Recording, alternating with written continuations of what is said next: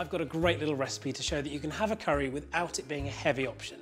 Now these king prawns in a fragrant coconut sauce are ready in a flash. I'm going to serve them with a really easy cauliflower rice. So I've got some onions here, they've just been softening gently.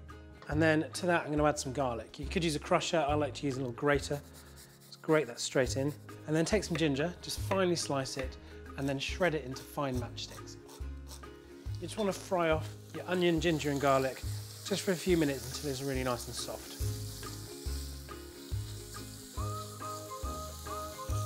Right, so once that's all soft, go in with some curry powder and then some tomato puree. And it's really important that you fry these out for a couple of minutes before adding anything else. So you're going to release all of that flavour and get that tomato puree to start doing its work, because that's what's going to help to thicken the sauce. Right, so while that's cooking out, just grab a couple of tomatoes. And these just need to be really roughly chopped because they're going to break down as they cook anyway. So in with the tomatoes, give that a quick stir, and then in with coconut milk. And stir everything together, and then let that simmer away for about 10 minutes, just until those tomatoes are broken down and all of those flavours have had a chance to marry together.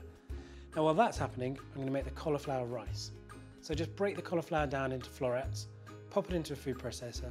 Make sure you don't blend the cauliflower too hard because you'll end up with a really wet paste. What you need to do is pulse it into tiny little pieces. And that's what you're looking for, this nice kind of small grains. So I'm going to set a frying pan over a high heat and then add a little bit of coconut oil. Right, so once your pan's really nice and hot, just go in with the cauliflower. So this takes about 5 minutes to cook, so it's a good time to put your prawns in. These go straight into the curry. Now after a couple of minutes you'll see that it starts to get a little bit of colour, so add a pinch of salt, and what that's going to do is help draw the moisture out of the cauliflower and help to steam it and just finish it cooking. So the prawns are pretty much there, and then the last thing to do with this is just freshen it up with a bit of lime. So in with some zest to cut through the richness of the coconut. Just want some juice as well. Stir that in, and then that can come off the heat. And the cauliflower rice is ready, so that's all ready to serve. I'm just going to finish it off with a bit of fresh coriander. My coconut king prawns and cauliflower rice.